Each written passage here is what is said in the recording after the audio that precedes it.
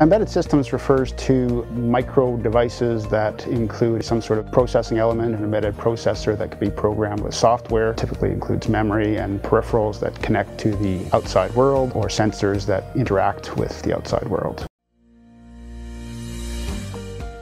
And there are embedded systems in cars. Smartphones have all sorts of embedded systems. Intelligent medical devices have a lot of embedded systems as well. Increasingly, AI is employed in embedded systems.